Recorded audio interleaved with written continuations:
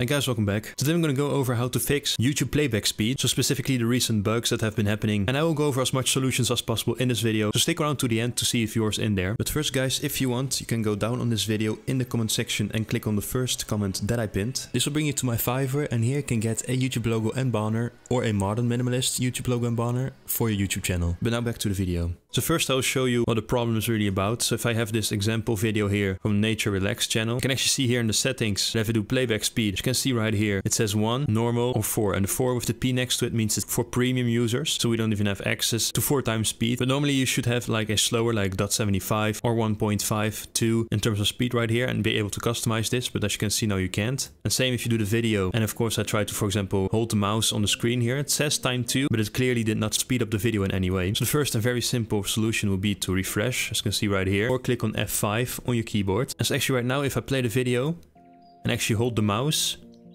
as you can see the video is speeding up to 2 times speed. Same here, if I go back to playback speed, the other options are once again back here. Also do customize to have a more specific amount of playback speed, but it wouldn't be permanent. If right now I would have gone to another video, it will go back to the same normal speed. So if you for example want the next video to be in 2 times speed, just click on 2 times here. Make sure you do it right here, and not only by clicking on the screen, but by doing it right here you actually be able to really shuffle into the other videos that come after and make sure that they are 2 times speed as well, if you want that of course, to have the next video or videos in 2 times speed. And then another fix, if I go to the 3 dots up here and go down here to settings, I want to go to delete browsing data. As you can see right here, set to all time. You can do this for 24 hours, hour, 50 minutes. And here of course is the content, so the browsing history, there's the images and files, download history. And you can also do the cookies and some other sites, but this might sign you out from some websites, so watch out for that. And you can basically click these right here and then do delete data like that. So that's also something to keep in mind, it could help. Now something else, since we're here, can go to About Chrome. And as you can see, my Chrome is up to date. This is the latest version. But basically, if you're in Google Chrome, or for example Edge, Firefox, make sure that the web browser in question is up to date. But also keep in mind that the latest version could actually also help with the problem. So it's not always the best solution to go to the latest version. But since these issues are quite temporary, you could update it right away or just actually wait before updating it. So do keep in mind that sometimes the latest update can also be part of the problem. Then we want to go to extensions. Now here, first of all, I could advise you to disable the ad block. Now I know this is probably not something you want to do. It's annoying, but don't worry, you don't have to per se do it permanently. There's actually a little technique that seems to help, is that you can actually turn off the ad block, as you can see. You go to the video in question, put it at 2 times speed, and then you can turn back on again. And then it should actually stay on ×2 speed, if for example you selected that. This is actually not the first time as well that YouTube has had a problem with ad blockers, because of course they're not a big fan of the ad blockers, so they actually, sometimes they become a part of the issue, but it's generally fixed after a week or 2. But do keep in mind that for now, you also have the temporary solution. Then there are of course also other extensions